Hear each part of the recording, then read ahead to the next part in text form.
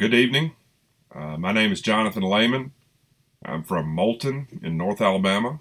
And I'm excited to be able to speak to you tonight. Thankful for the invitation I received from Jamie Gilliam. I hadn't seen Jamie in a while. We go all the way back to our high school days. He was in Decatur, and I was just a few miles away in Moulton. Our congregations used to do a lot together. Went to Camp Maywood together.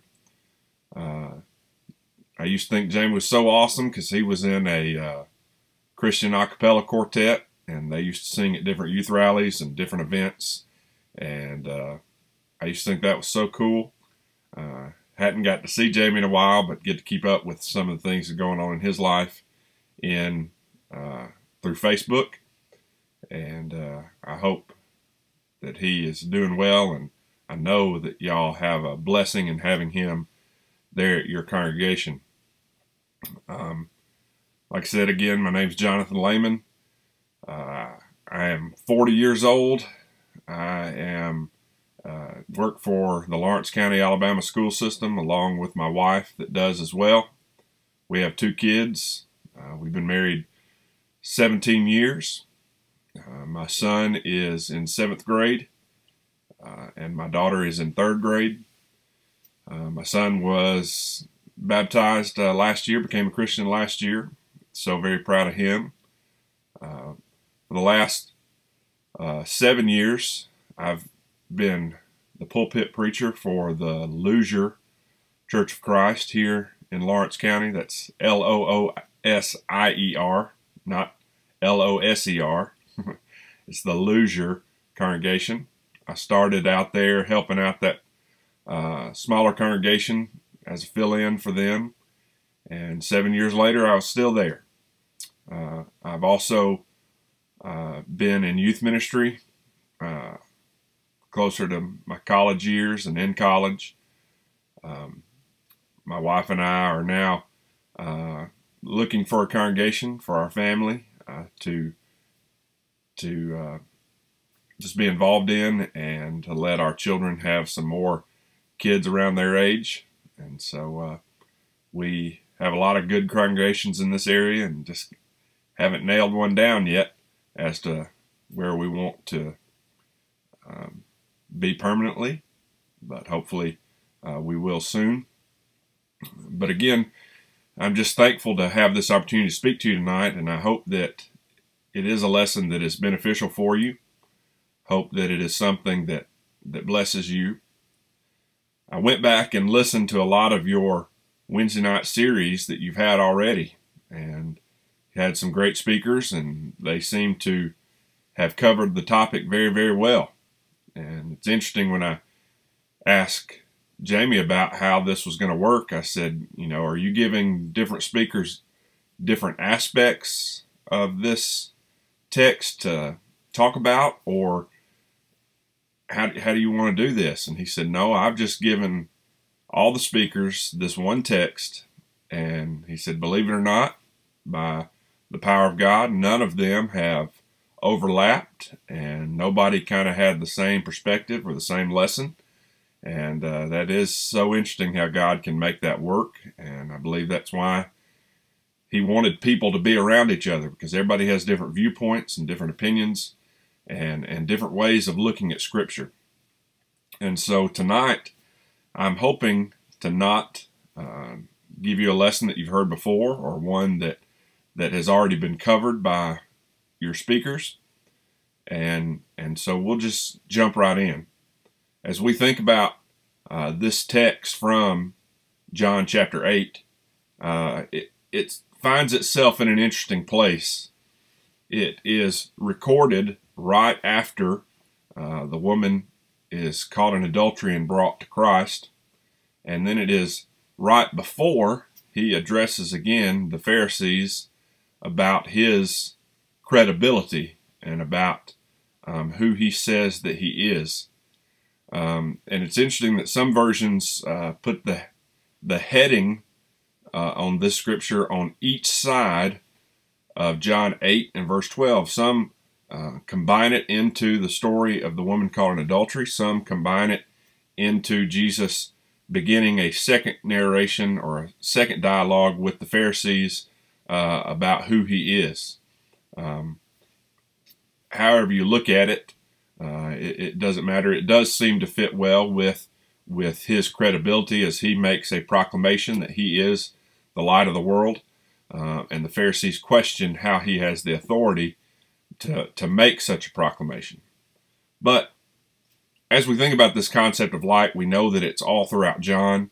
We know that John covers this in a variety of ways, and how he is discussing light and how that God is light, and that Christ, God in man's form, is light, and that he is to reflect the light of God.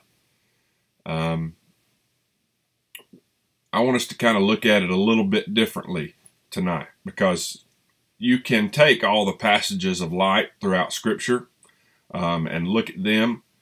I have my PowerPoint right here below my camera, so maybe that won't be too distracting if I look down. But if you look at the concept of light in Scripture, you can see that this light that Jesus mentions in John chapter 8 is one. You know that this light is God. Let's think about that. That the light mentioned here, as well as in other places of Scripture, light in Scripture is represented as God. 1 John 1 and verse 5 says, "This is the message we heard from him and proclaim to you, that God is light, and in him is no darkness." You also can tell throughout Scripture that this light is Christ.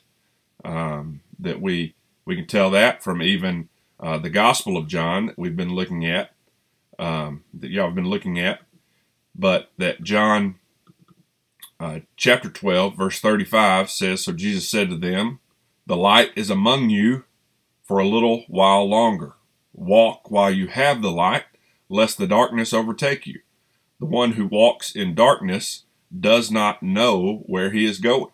So, we also know that the light referenced, especially in the Gospel of John, is Christ himself.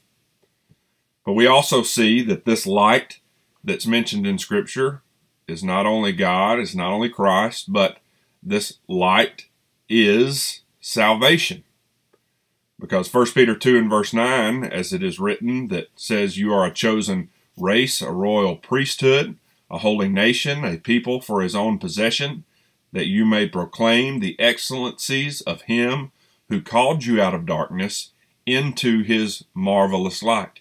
If we are this chosen race, this royal priesthood, a holy nation, then obviously we have become a saved people, stepping into the light of God, taking part in the light of God, and so we know that it is salvation as well. Also, Psalms 27 and verse 1, David writes, "The Lord is my light and my salvation. Whom shall I fear? The Lord is the stronghold of my life. Of whom shall I be afraid?" So we know that the light is also a way of describing salvation. That if you are in the light, that you are in that saved condition. We also see the light as being brought about or being discussed as an aspect of forgiveness and an aspect of understanding. We take 1 John 1 and verse 7, we talk about that often in invitations, saying that if we walk in the light as he is in the light, we have fellowship with one another, and the blood of Jesus, his Son, cleanses us from all sin.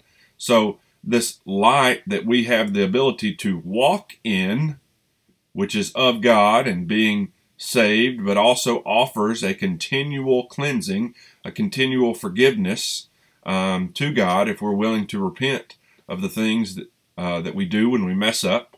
And so we see the light there as corresponding with forgiveness.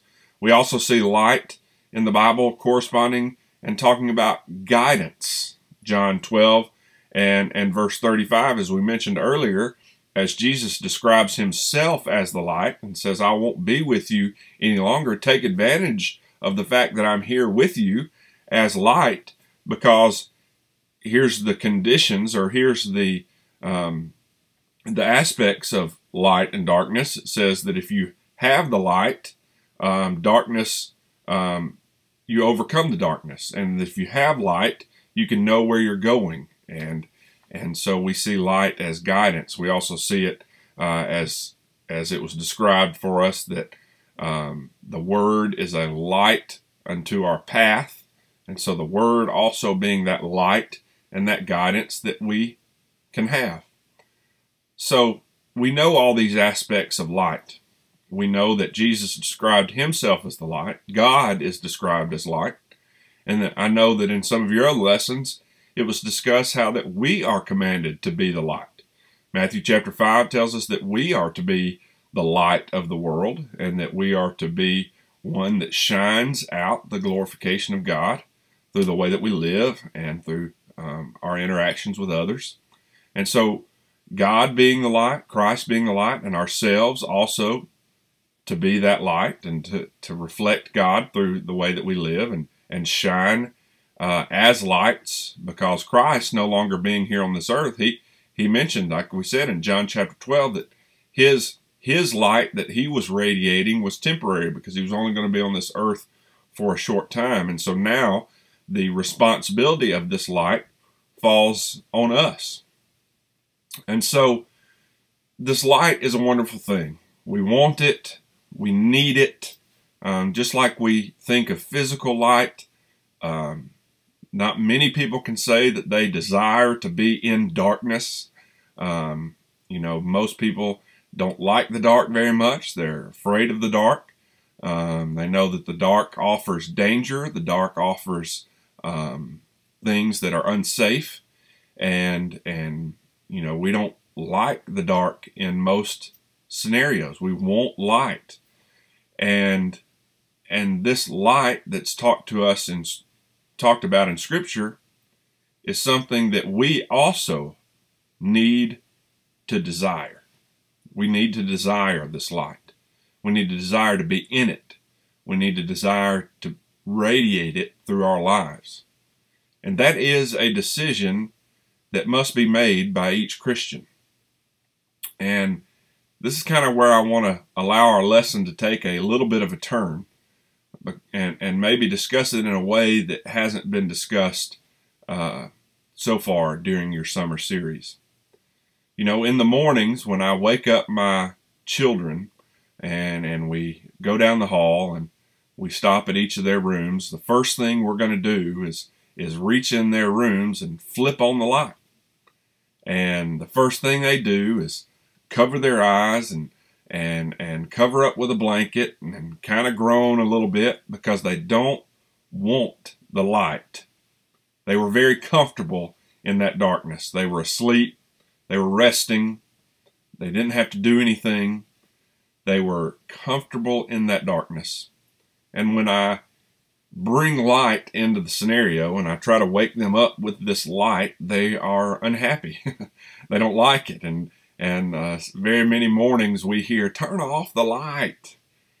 And that's kind of a position and a thought that I want us to think about tonight. There are some people in the world who are very comfortable in darkness, in spiritual darkness. They find themselves in a place where they don't have to do anything. They have no moral responsibility. They find themselves in a place where they're okay with the dark. And staying in that dark means that they don't really have to face the reality of what they're doing. We know that throughout Scripture, and some of the other speakers spoke to you about how light exposes what's in the dark. And so those that are in the dark, they know if there is no light present, then it's not going to expose what they're doing, and they don't have to deal with that or accept that they are in darkness. And so the concept I want us to think about tonight is, do you want the light? Do you want it in your life? Do you want to reflect it? Now, on the surface, that question would be easy. If I said, who in here wants to be Christ-like? Who in here wants to show the glory of God? Who in here wants to be a good example, then most everyone would raise their hand and say, I want that in my life.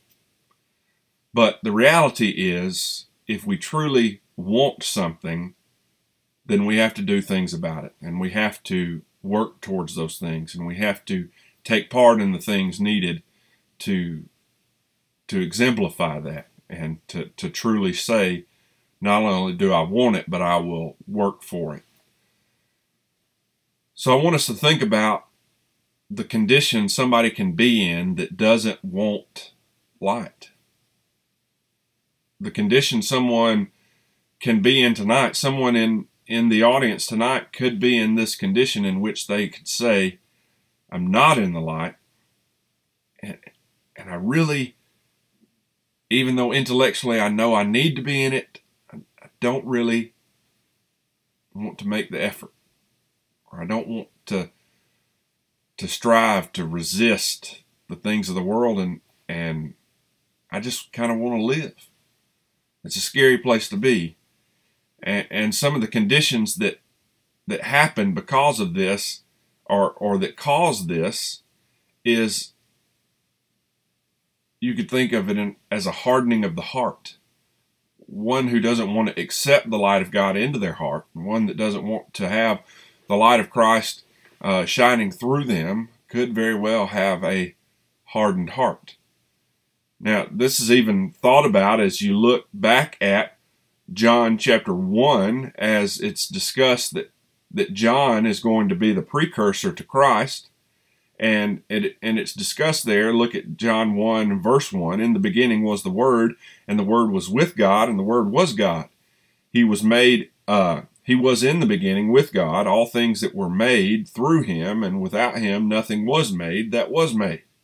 In him was life, and the life was the light of men. And the light shines in the darkness, and the darkness did not comprehend it. There was a man sent from God whose name was John. This light came for a witness, to bear witness of the light, that all through him might believe. He was not the light, but was sent to bear witness to the light. That was the true light, which gives light to every man coming into the world. Listen to this. He was in the world, and the world was made through him, and the world did not know him. He came to his own, and his own did not receive him. You think about that, and that narration goes throughout the New Testament as we see, especially in the Pharisees and in the Jews, that they were looking for the Messiah. They were looking for this light to come, but they never expected it to come through this regular man, this regular carpenter, this man who didn't demand respect or command respect through his the way he lived, or the way he looked, or the way he taught. He was no military leader. He was no king, and so they had a hard time hearing, especially like in our passage in John chapter 8, when he proclaims, I am the light of the world. He who walks in me does not walk in darkness, but has the light of life. And the Pharisees question that by saying, how dare you say that that's you? How dare you make a proclamation that you are the light of life? And so they had a hard time accepting it. And I believe in a lot of ways it was because of this hardened heart condition that kept them from seeing who Jesus really was. And so tonight, I kind of want to lean towards the question of, do you have a hardened heart that's keeping you from seeing the light? This concept of hardened heart is all throughout Scripture. You look at Ephesians 4 and verse 18, Paul writes, they are darkened in their understanding, alienated from the life of God because of the ignorance that is in them due to their hardness of heart.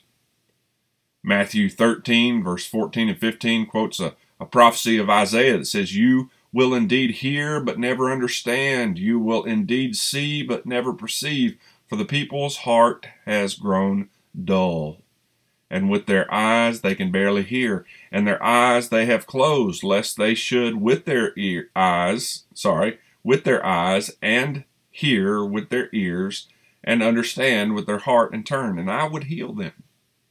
They've grown dull. Their heart had grown dull.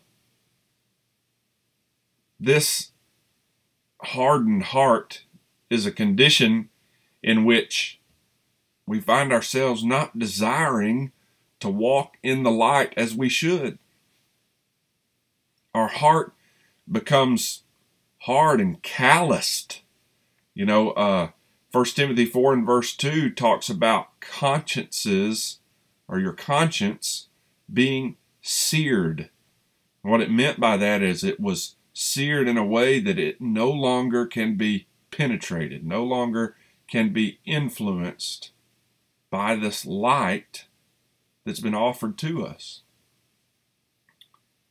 An impenetrable heart, like I said, can't be pierced. We think about Hebrews 4 and verse 12 that describes the Word of God as this sharp sword. Well, a hardened heart can't even be penetrated by that Word of God when that person's not allowing it to have any effect on them or to prick them in any way. So tonight, I want to ask, are you in that hardened condition? Do you find yourself in that seared conscience category? Do you find yourself in that dull heart? Are you allowing your eyes to see what God is doing? Are you allowing your ears to hear what the Word of God is proclaiming to you? Are you desiring to be in the light? I hope so, and we need to discuss how we can get back to that point if we're not there today, but let's discuss that. How do we know if we've gotten to that point that we're not walking in the light anymore? I always think about that when I read the passage from 1 John that says, if we walk in the light as He is in the light. If you were to walk under someone holding a flashlight, someone else is holding the light and you are to walk in the light that they are providing for you, you have the ability to veer away from their light, and eventually you'll find yourself in darkness. If you don't choose to stay in that light that's provided for you, then you can easily lose your way. And so God is projecting this light. God is providing this light. God is this light. Are you still walking under the umbrella of His light? Well, there's some ways to think about it if you're not. I want to ask you tonight, do you still have any type of emotional response? And I don't mean necessarily going forward to the front row and asking for prayers, but an emotional response that evokes emotion in your life. It either causes happiness, it can cause sadness, it can cause disappointment, it can cause anger, it can cause a desire to change. It can cause a great deal of emotion. Having this emotional response involves a great deal of emotion. And so, do you still have any type of emotional response that's in a positive way, when you worship? When you go to worship with your brothers and sisters in Christ, do you leave that worship setting having given your sacrifice of praise to God and know that you've done that, or you simply sometimes find yourself going through the motions, just simply attending rather than participating? What about through the acts of worship when you sing? Singing is one of those things that God gave us that would spark emotion in our lives. It could cause us joy. It could cause us to think. And the music that we sing and the songs that we sing, the hymns, are designed to have cause us to have some type of emotional response. If we're not having that, then why sing? Also, when you hear prayer, are you praying along with those leading? Are you praying yourself in private? Are you still finding yourself desiring to have that one-on-one relationship with God? How about the words of Scripture? I grew up in the church. My dad was a preacher for over 40 years. I had elders and deacons in my family, and heard these scriptures all my life and grew up knowing them. Did the Bible Bowl thing where I had to, learn them intellectually, memorize them, but then there had to come a point where I had to say that Scripture is real and it's speaking to me, and I couldn't allow it to be redundant or monotonous, allow it to not affect me. And so I had to begin to view Scripture differently. If you're not careful, you can hear these same words repeated from the pulpit or as you read through your Bible and skim over them, allow them to not have an effect on you, allow them to not penetrate your heart. How's that going in your life? There's a lot of things, other things that help us to understand that we're not in that light, and that help us to understand that we're not walking as we should, and we're not desiring the light like we should. I think the ultimate result of a hardened heart or a calloused conscience is that the guilt of sin becomes less and less. That we find ourselves knowing that we're doing wrong, as we know in Scripture is wrong within itself, to know to do right and doing it not. We know that that's sin. But we also find ourselves doing the things that we know we ought not do, as Paul described that he oftentimes wanted to do something good but found himself doing something bad. And he recognized this inner struggle, but sometimes we even see that we're doing bad and go, oh well. Or we even blame our humanity for that. Say, I'm only human, I can only do so much. When Scripture itself tells us that not more will be placed on us than we can bear. So, how do we get back to that? Let's say that you are walking in that light provided by somebody else and you have veered off and you found yourself in darkness. How do you return to the light of God? How do you again have it shine in your life, allowing God's light to radiate through you? How do you get back to that point? Well, I think about people and that have found themselves in hard positions and positions in which I believe they are outside the light. I think about David and his ordeal with Bathsheba, as that's recorded for us in the Old Testament. As David found himself in a place where he really didn't need to be. First of all, he didn't even need to be home while his fellow brethren were at war. And not only did he not need to be there, but then he found himself on his balcony looking over the city, scanning over the rooftops of the buildings around him. And as he locates the woman Bathsheba, there he thinks upon her and her beauty. And he had the opportunity right there. I think about it so often that he could have turned around and walked back in his house. Could have even prayed for forgiveness had he lusted or anything like that. And this episode would have never been recorded. But then not only did he look upon her, but then he inquired about her. And he said, who is she? And his curiosity got the best of him, and he asked who she was. And then upon finding out that she was the wife of Uriah, she was a married woman, he could have dropped it right there and said, okay, I shouldn't have even asked. And then not only that did he inquire about her, but then he requested her to be in his presence. And he finds himself there alone with Bathsheba. We know the rest of the story, that both Bathsheba and David sinned that night.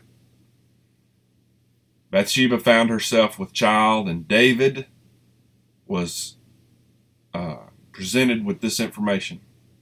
And there, then again, he could have had the opportunity to say, this is terrible, I'm sorry, I need to come clean, I need to talk to Uriah, I need to pray for forgiveness, I need to take care of this. But again, he allowed sin to reign in his being, tried to trick Uriah into staying with his own wife, bringing him home from war, trying to trick Uriah into thinking that he is the father of Bathsheba's child.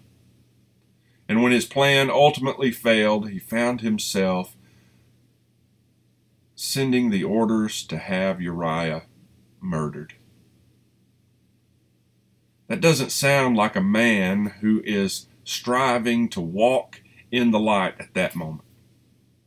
That night, it could have been just that night that he had a weak night. He had some weakness about him, because we know the great qualities of David. We know that he was a man after God's own heart. But that night, he was not desiring to be in the light. He didn't want anything that he was doing to be exposed. Even to the point of he stepped deeper into the darkness to strive to trick Uriah, and even deeper into the darkness as he ordered to have him killed. David finds himself in darkness. So what did he do? Well, I wonder what would have happened had God not ordered Nathan to pay David a visit. If Nathan had not come to David and told him the story of the little ewe lamb in 2 Samuel chapter 12. In 2 Samuel chapter 12, we know Nathan comes, tells a story of a man who had a ewe lamb, a one lamb that was so precious to him, that was as his own child, and that this ewe lamb meant everything to this man, and he was poor, and it was his only valuable possession. And then a rich man who had all the livestock in the world had a visitor one night. And instead of taking out of his abundance one of the lambs that he could have provided for his visitor, he took this man's only prized possession. Now, this infuriated David. You know, it says in verse 5 of 2 Samuel 12 that David burned with anger against the man and said to Nathan, "As surely as the Lord lives, the man who did this must die." He was infuriated by this injustice that had been done. And it was Nathan who had to then translate this story to tell David, "You are the man. This is what the Lord God of Israel says. I anointed you king over Israel, and I delivered you from the hand of Saul. I gave your master's house to you, and your master's wives into your arms. I gave you all of Israel and Judah, and all this has been too little. I would have given you even more. Why did you despise the word of the Lord by doing what is evil in his eyes?" God says, "David, I gave you all the resources in the world. You are just like the man who had all the livestock, all the things he needed to feed his visitor, but still chose to take it from someone who it was the only thing they had."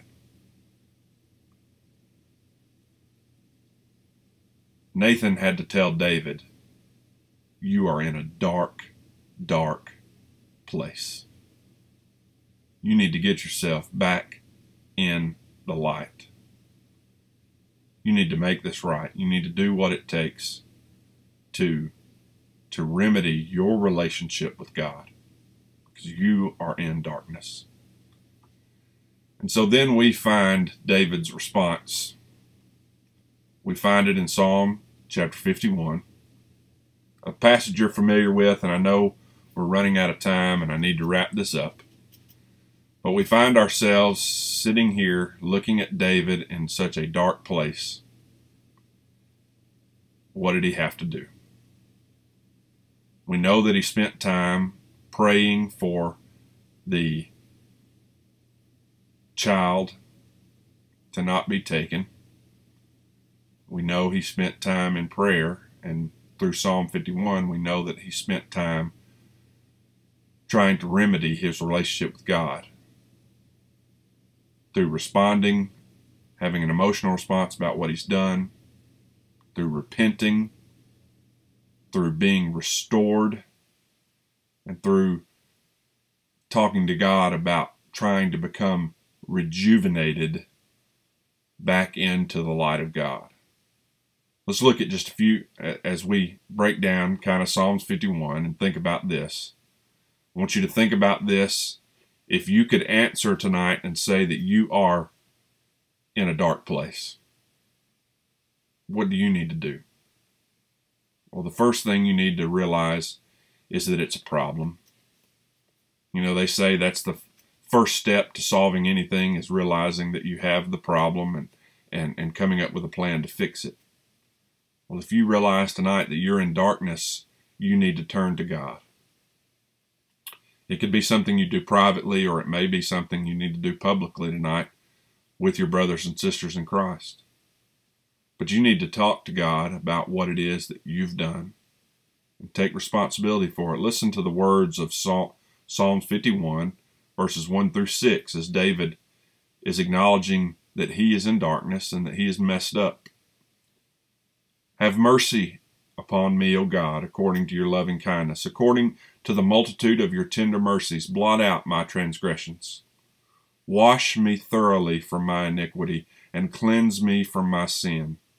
For I acknowledge my transgressions, and my sin is always before me. Against you, you only have I sinned and done this evil in your sight, that you may be found just when you speak and blameless when you judge. Behold, I was brought forth in iniquity, and in sin my mother conceived me. Behold, you desire truth in the inward parts, and in the hidden part you will make me to know wisdom. God had to say, it's me. I realize what I've done. Forgive me. I realize where I'm at. Forgive me. And he knew that through this repentance, and just like the repentance we spoke of earlier, found in 1 John, that if we're willing to repent of our sins and confess those sins that we have, that God is willing to forgive us of those sins. And he is willing to allow us to step back into the light of life that Jesus describes in John chapter 8, and the light that God is. We can step back into that light. Because in God is no darkness at all. So we can't bring our darkness back into our relationship with God. We have to say, I'm sorry, and let those things go and turn away from those things. But we know through what I've just said and through what is mentioned for us that we can be forgiven, that not only can we be forgiven, but here's a word that I don't think is used often enough, we can be restored, put back in a good condition, a saved condition, a condition in which we are walking in the light. Listen to what it says in verse 7 through 13 of Psalm 51. Purge me with hyssop, and I shall be clean. Wash me, and I shall be whiter than snow. Make me hear joy and gladness, that the bones that you have broken may rejoice. Hide your face from my sins, and blot out my iniquities. Create in me a clean heart, O God, and renew a steadfast spirit within me. Do not cast me from your presence, and do not take your Holy Spirit from me. Restore to me the joy of your salvation, and uphold me by your generous spirit. We have the ability to be restored, made back clean, made back whiter than snow. We have the ability to be restored. Bones that were broken are going to be restored. Once again, having a clean heart and having the joy of salvation. You can be restored tonight. by saying, I want to step back in to the light of life. You have that ability tonight. But then also, I want you to be ready. And for those of you who may not be in a dark place tonight, but you're looking to where to go from here, well, it's that we need to be able to take our lives and use it to influence others. Verses 15, 16, and 17, David continues to write in Psalm 51, O Lord, open my lips, and my mouth shall show forth your praise. For you do not desire sacrifice, or else I would give it. You do not delight in burnt offering. The sacrifices of God are a broken spirit, a broken and contrite heart. These, O God, you will not despise. What is David saying here? He's saying, I'm giving you the true essence of who I am. A broken, sinful man. And I want to be in the light. And I want to tell others about the light. And I want to bring them into the light. And so tonight you may find yourself not necessarily in a dark place, but you're looking for where to go. Well, here it is. Give your testimony. Tell about what God has done for you. Put God in your conversation. Give Him your life. And say, God, I'm yours. I want to be used. And if you do need to step out of that darkness tonight, you can turn on the light switch as soon as you're willing to repent and be forgiven. It's instant. You can be back in that light. And tomorrow you can find yourself waking up and saying, I am now in the light. I want to let this light shine through me. I want to fulfill what Scripture says, to let me be the light of the world. I don't want to be hidden. I don't want to be in a position where no one can see me. I want them to see my good works, not for my glory, but for the glory of God. I always think about as Jesus came down from the Mount of Transfiguration, it said his face glowed, was glowing. His life was so full of the presence of God that he literally was glowing. We need to go out and glow. We need to go out and let our light shine. Tonight, as I end this lesson for you, I want you to think about, I'm going to read a scripture for you here in just a moment. But again, I want to say thank you for listening to my lesson this morning. Maybe it still is on the right track as far as what you were trying to accomplish with your summer series. It's not necessarily about understanding the light of life. I think your other speakers have done that, and you know what it is. But the question comes is, do you want to be a part of it? Do you want to have it? Do you want to display it? Isaiah verse 60, or chapter 60, verses 1 and 2 says, Arise, shine, for your light has come, and the glory of the Lord has risen upon you. For behold, darkness shall cover the earth, and thick darkness the peoples. But the Lord will rise upon you, and his glory will be seen upon you. Are you in darkness tonight? Do you need to be in the light? Do you need to repent of the sins like David did? Do you need to come to truth that you are in a dark place now? Do you want to ask God to restore you back to that saved condition? And do you want to have the light of God shine upon you once again? If you need anything from this congregation, I know there are those here that will help you, get you from where you are now to where you need to be. If you are willing, you can do that tonight. Thanks again. Let's pray before I go. Dear Heavenly Father, we thank you for all that you do for us. We thank you for loving us. We thank you for being our God and offering us your light. We are not perfect. We are sinful people. But God, we want to strive daily to be as close to you as we can. Help us to stay in the light, to be the light, and to not allow your light to shine through us. If there anybody here tonight that needs to have anything taken care of, pray that you will give them the courage and the strength to do that tonight. It's in your Son, Jesus' name, that we pray. Amen. Thanks again for the invitation. I hope everyone has a wonderful night.